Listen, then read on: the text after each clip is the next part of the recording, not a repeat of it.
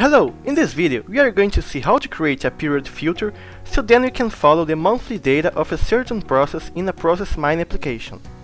So let's go! And here we go! Here we are at the process mining screen with our graph and filter created in the last video. The first thing we need to do here is to create a function that will get the date and time that each case ended. This function will take each case individually, sort all events that happened within that case, and take the date and time of the last event end. So let's create it.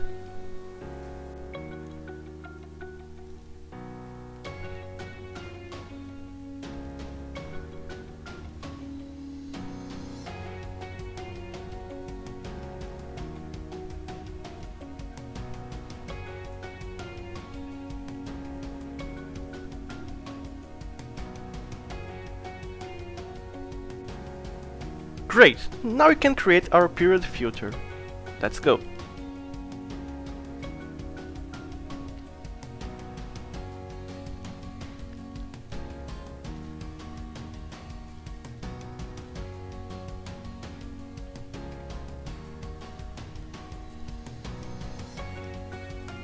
Now let's choose the month of June of 2016.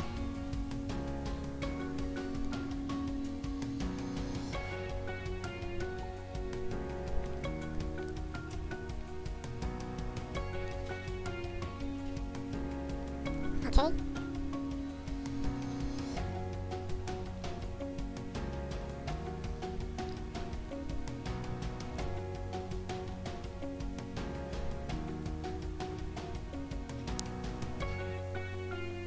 Okay, now I'm going to create a new dashboard so it doesn't interfere with the others created previously.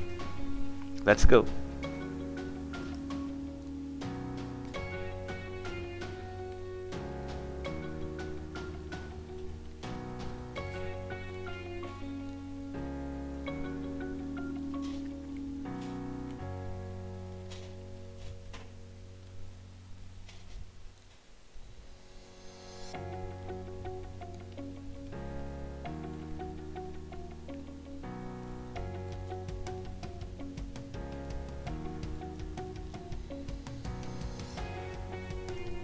And now we can add our filters.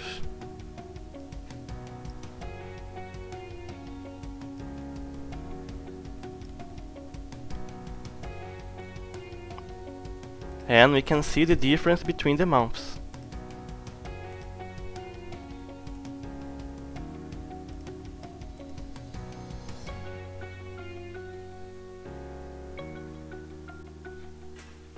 And that's it. In the next video we will see how to create metrics to analyze the percentage of case and the case amount for each case type, case owner, supplier and supplier type. I hope it was useful. Please subscribe, like and share the video. See you around. Bye bye.